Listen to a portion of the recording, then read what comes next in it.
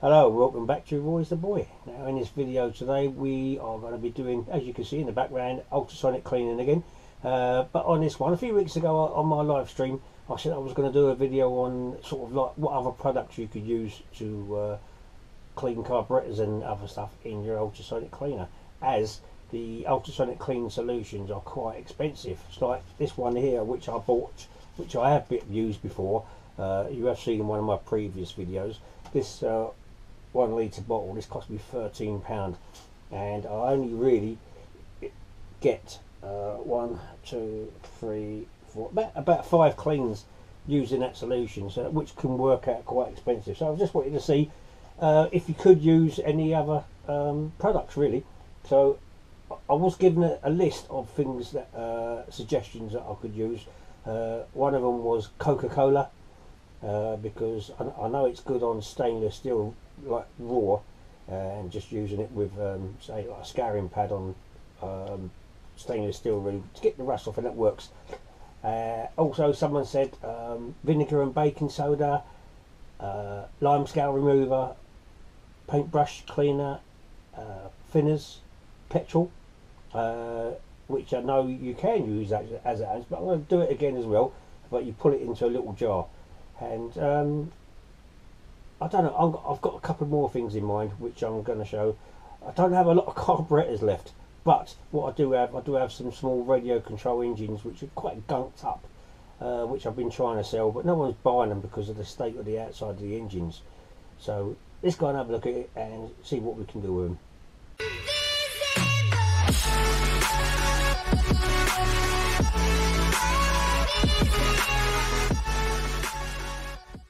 Right, okay, so what you can see here first, this is a very tiny RC engine. So if I put it up against the length of my finger, you can tell this is very small. But if you can see, it is really gunked inside. It's really gunked with nitro oil, which really clogs it up, and no one wants to buy that because it's all gunked the way it is, even though it does have plenty of compression on it. I will take this glow plug out as well, so it cleans in there as well. I'm going to just stick it in as it is. I mean, even the carburetor it's just a little bit stiff really. It should be going a lot more freer than that, so I'm going to put that in about halfway. As you can see there, it's very tiny. I mean, look at the size of that carburetor there. That is just, it's the size, it's smaller than my fingernail. I'm also going to put the head of another engine in there, just to see what it actually does to the insides, because inside there's a brass copper bit inside there, so I want to see what it does to that. And this is an old Tecumseh carburetor which is no good, so I'm going to stick that in there as well, and I want to see what it actually does to the metal. So what I'm going to use first on this one is I'm going to use descaler. So I'll probably put a couple of cupfuls inside that, this cup here, and we'll see how it goes. So I'll stick that in, stick everything in, and then we'll start it off. Right, I'm going to stick this on for 30 minutes, but what I will do is I will stop it at 15 minutes roughly, and we'll see how it goes there. Right, okay, let's have a look. Well, that's a sign of good news, because you can see it's been bubbling and frothing, and the water is looking dirty inside it. Right, okay, so far it's made the copper ring inside there go a bit darker.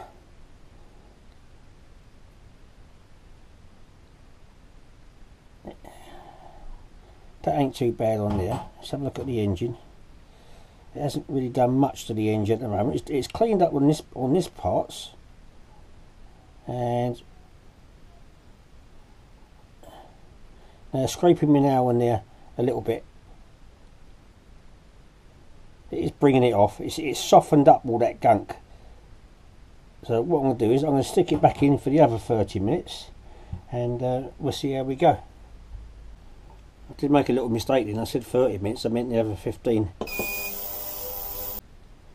Right, okay, so they've been in for 30 minutes. Now, what I have noticed for the extra 30 minutes, this is the carburetor on it. and what it has done, as you can see, it has made the metal go a lot darker than what it really was. I did say this was an old carburetor, so it didn't really matter. Yeah, it's actually made everything go a lot darker. Now this is something I didn't put in. I mean, I didn't show before. This was the exhaust from the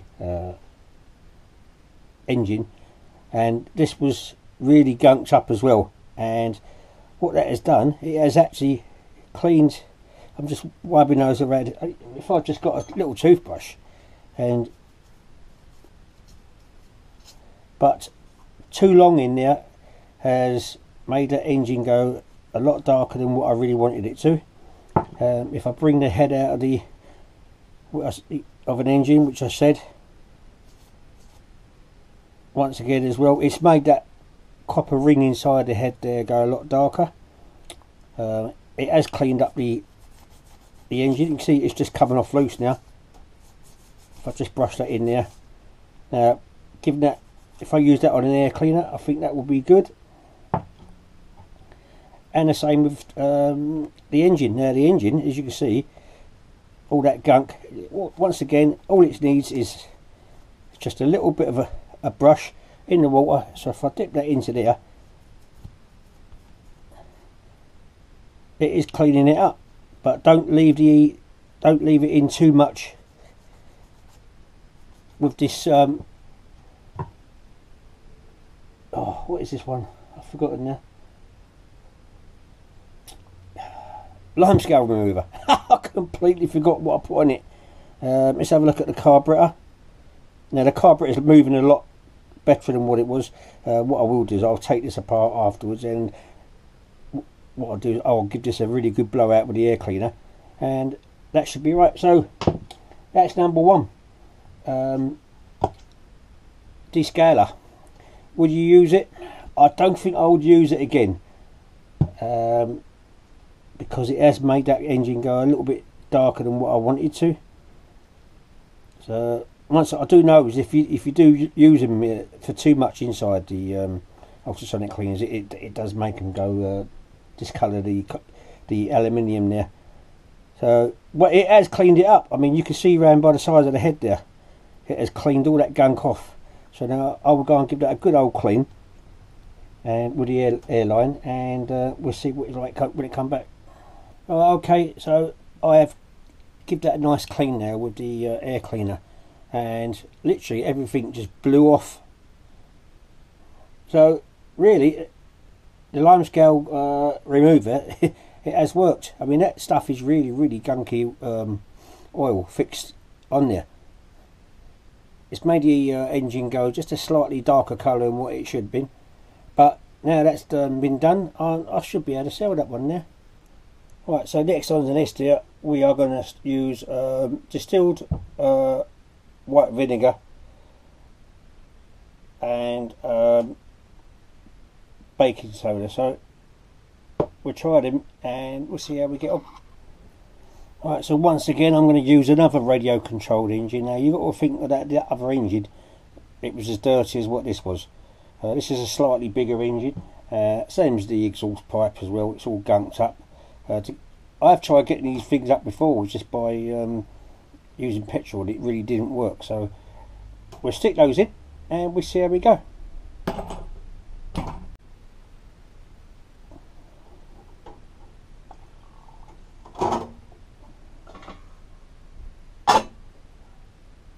Right, I've had to show you this one.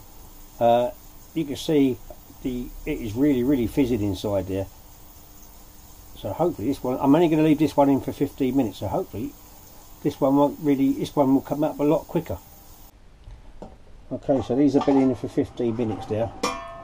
Now that water looks it looks too clean to me now. But we'll take these out and we'll have a look. Right, so let's have a look at this. Oh, it's got a lot of water in it still. There more than anything else. Right, so it hasn't took it off, but it is made it soft. If I scrape it with my fingers, Yeah, so it has made it very, very soft. So we get the toothbrush again, and I'll just give that a little brush. So that is cleaning that. So what I will do is now I will leave that in for another 15 minutes. Let's even took that paint off. There was some paint on there, and as you can see, I'm scraping it with my finger. So really, that is probably enough, but it will need a bit more just to get this, because it's very oily stuff here. So I'll stick it back in and put it in for another 15 minutes. Right, okay, so it's been in there now for 30 minutes. The water has gone a bit darker, so what I'll do is I'll take the basket out and then we'll have a look.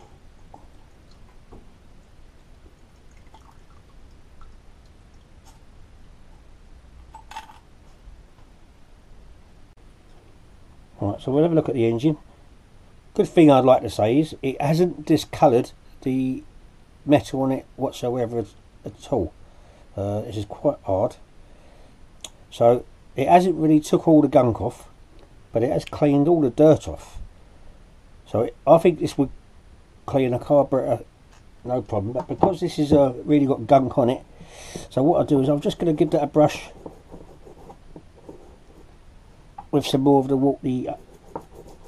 water, hot water, and I think it will come up, probably even with a little wire brush. It has softened the metal up, as you can see. It is coming off, so that's pretty good as well. But I think that might even need a little bit longer on that one. So that's that one, and so we'll summarise later. No, we ain't. And the exhaust pipe really as well. Yeah. If I scrape it with me now, it is coming off, but it is going to need some brushing up, I think. Yeah, it will come up with a good brush, but this oil is really bad. So yeah, you probably could use white vinegar and baking soda, and it's not discolouring the metal, which is a good thing. Right, so the next one I'm going to try is someone else suggested on my live stream as well, which I didn't write down as I forgot.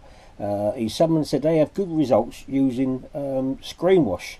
So this is a concentrated one, so I can dilute it with the water. So what I'm going to try, I'm going to put with this one is I'm going to put another RC engine here, which is really gunked up at the top as well. So I'm going to put that one in.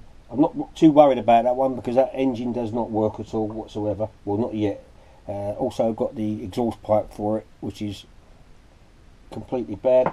And also I've got a carburetor here from a Quantum Briggs & Stratton. So it is on the dirty side, and it is pretty dirty there as well. So I'm going to stick that in with it. Right, so as you can see, that water is really blue now. So what I'm going to do is I'm going to put that upside down into that. So we'll put that in there.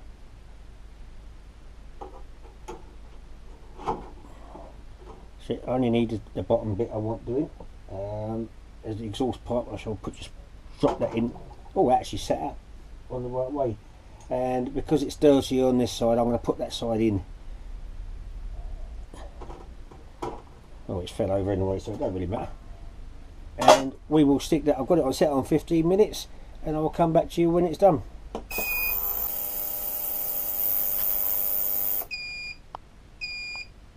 Okay, so those have been in for 15 minutes now. So what I'll do first, we'll have a look at this carburetor. Now if you can remember that bit there, that was absolutely clogged with lime. Oh, it was brown, wasn't it? Really dirty. So that really, and it's cleaned all the inside there. That is a no-brainer on that one. Yeah, well, I will give that a blowout. I ain't going to put that one back in. We'll have a look at the exhaust pipe now. It hasn't done that much to it, as you can see. That's mainly because it's the gunk. What it's done, again, it has softened the all the oil. But for using it for a carburetor, yes, screen wash, yeah, I'm going to give that a go. Really. Let's have a look at the top of the engine on this one. Get some water out of this. That's it. It hasn't taken nothing off of it, but it has. I think it's probably the heat that's softened that as well. So the best one I've seen actually for the engine is the limescale so far. Yeah. Get some more water out of that. Yeah, this engine's no good, so I'm not too worried about it. It's got a broken. Does it open up? Yeah. Well, that exhaust pipe wasn't any good. Sorry, that carburetor there, it was stiff. So right, so that's that one there. I'm not going to put these back in. I'm not going to put it in for another 15 minutes. But for a carburetor, screen wash, yes, I would.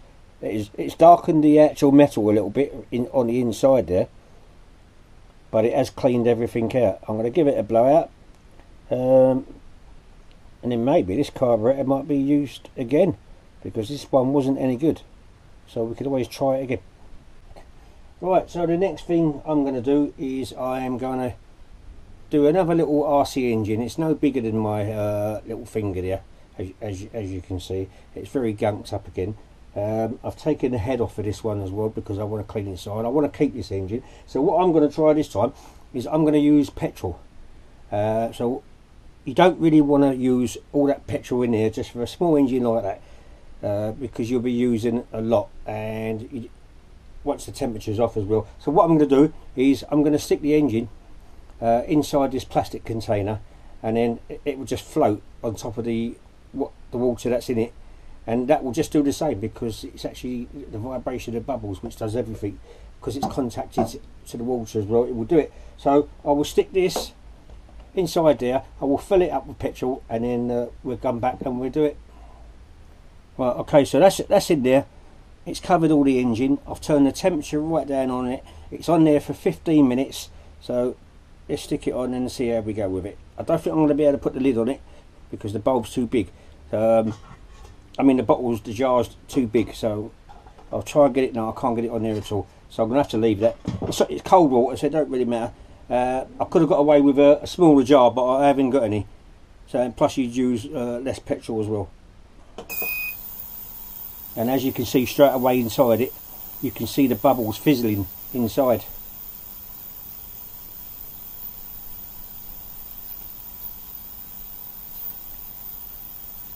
We'll leave it on just for a minute, and then we'll come back to you. I actually got this tip by using this jar method from Steve's Small Engine Saloon. So it's another great channel, so go and check him out as well. Right. I've stopped it after 15 minutes. Now, as you can see, the water, it's discoloured. Where I had it on its side like that, the seal on the lid did not last too long. So I stood it upright. I could have done that from the start, as it happens.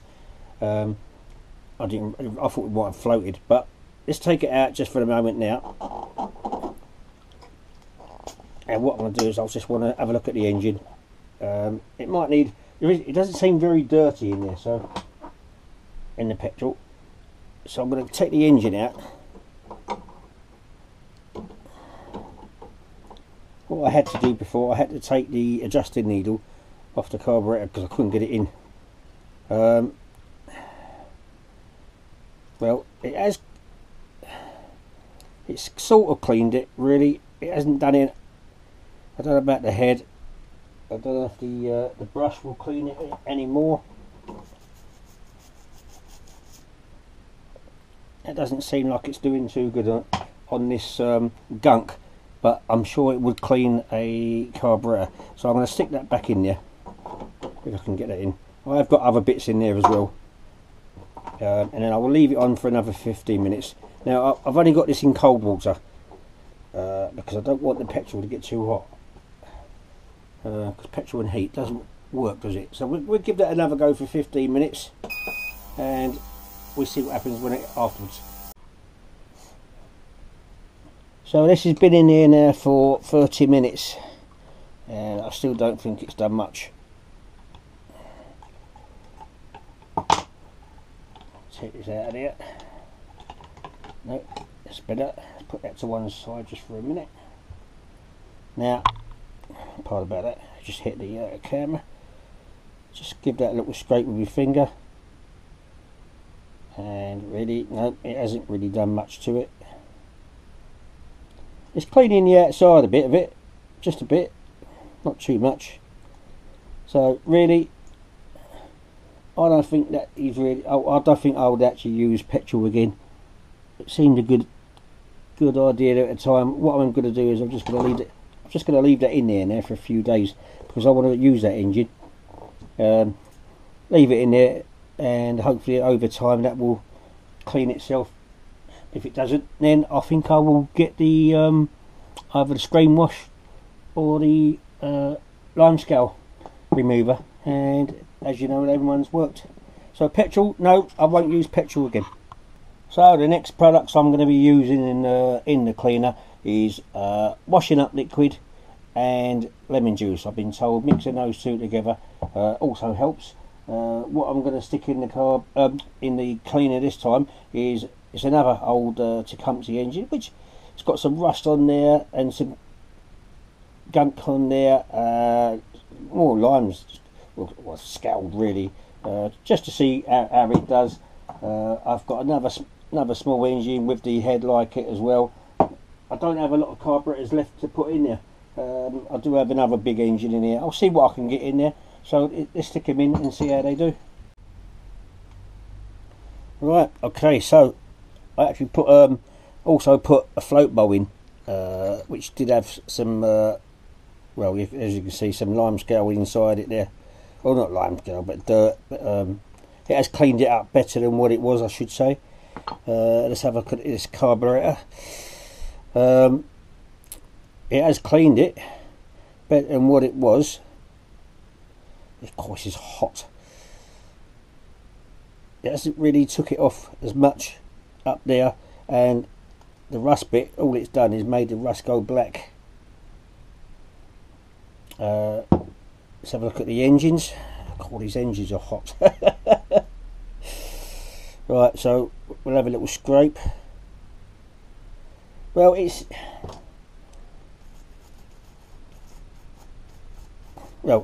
yeah, it's doing better than some of the other products. I mean, all I've got to do is give those a nice little brush, and that is sort of coming off.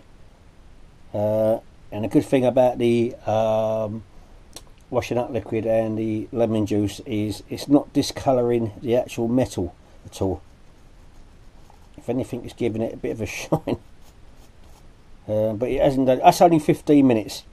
So what I will do is I will stick those in for another 15 minutes and see if they come up. But I have to say, but these engines here, it's nitro fuel, which is burnt, and it's only from the exhaust and everything, and that coming out, which is making it all gunky up like this.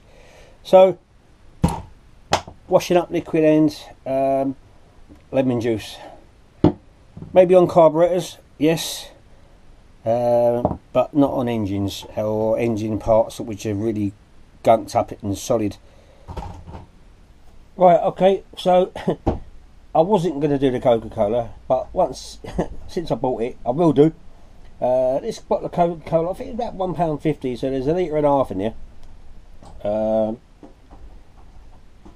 So I have put it already in. I'm going to wait for it to warm up. Once it's warmed up, I'm going to show you what I'm going to put in it. Well, so what I'm going to be putting in this one with the Coca-Cola is I've just found an old carburetor and opened it up, and it is gunked up really bad there, and the inside of it. And if I turn over the bowl, the bowl's had it. This is an old carburetor, so I just want to see what this Coca-Cola can actually do to that. Also for the weight, because it hasn't filled it right up at all, is I've got this old Boss which is broken. It's no good. It's just, it snaps in a couple of places there. It is dirty on the outside. I want to see if it does anything to that, and I want to see what it actually does to the metal. And also what I'm going to put in is one of those RC engines which are no good anymore, which something else didn't get off. I want to see if it does anything else to this nitro fuel at all. So that's what I'm going to put it in. I'll put those in, get it going for 15 minutes, and then I'll come back when they're done. Right, okay, I actually left those in for 30 minutes. I did have a look after 15 minutes, but they didn't really do much good. So first of all, I'm going to look at this blade boss. It has cleaned some of the parts off. It doesn't clean it as much as some of the other materials have. All it's really is just soaked the dirt. So Coca-Cola for that bit hasn't really done much. We'll look at the engine. What has it done for this? Really, I could scrape that a little bit, but scraping it very, very hard. So it's done nothing against the actual nitro fuel, which is gunked all over it. The carburetor itself, no, it hasn't. The oil and grease is still on it, so it hasn't really done nothing. It's good for some things in, but it certainly ain't good for cleaning in carburetors in ultrasonic cleaners. We'll have a look underneath the bowl now. As you can see, that's virtually done nothing to it. It hasn't helped at all whatsoever. So no, Coca-Cola really is a no-go on that one. So there you are. These are the products I used. I used a limescale remover. I've used Coca-Cola. I've used washing up liquid with lemon juice, distilled white vinegar and baking soda, and screen wash. Out of the best of them, the ones I think that really have done a good job is the screen wash. I think is the better one for me, and considering this is undiluted and it only costs £2, and there's quite a lot on it, and I only used a little drop. I could have probably even used less, so that's going to be I think I'm going to try that out a lot more. The limescale remover, that did a very, very good job, but discoloured the carburetors and the engines, I should say. The lemon juice and the washing up liquid really, they probably do a job in a carburetor, but to me they didn't really do much for me, so no. And the white vinegar and baking soda, yeah, they did a job, but also discoloured the metal as well. So there you have it. That's all there is really on this video. Oh no, there ain't. So really, I think I might even buy another bottle of this for very heavy stuff as well. So I think I will stick to some of this and the actual screen wash, I think, for these two for me in the future. So there you are on this one. So thank you very much for watching. If you did like this video, please give us a thumbs up. Don't forget to hit that subscribe to the channel and hit that little notification bell down the bottom in the grey. Hit the grey button, and then or the grey bell I should say, and then you know when I'm doing something else. So until next time, thank you very much and cheerio.